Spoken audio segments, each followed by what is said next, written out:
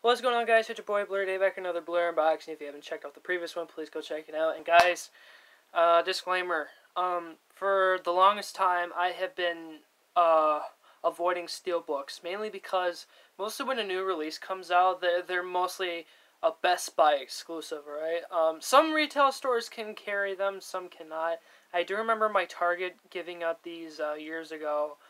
I'm not sure if they're promoting anything, but this is what I got from my local Target for $10, and I got the Dark Knight Steelbook. Yep, this is my very first Steelbook, alright? My brother has a Steelbook, if you've been catching up with the playlists. Of course, it comes with a flyer. Yeah, like I said in the previous video, this is the best one out of the franchise. Look at that.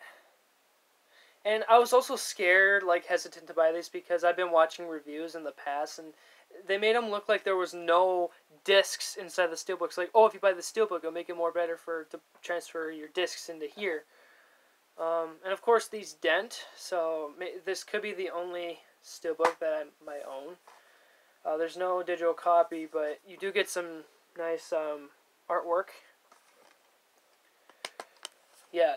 Steelbooks, they always give out awesome disc art to, like, you know, their movies, and I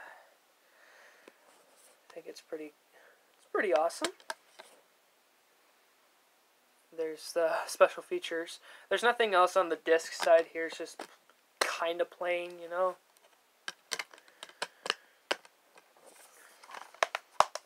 And I believe this one came out in 2012. Yep, this came out in 2012 when the Dark Knight Rises was coming out.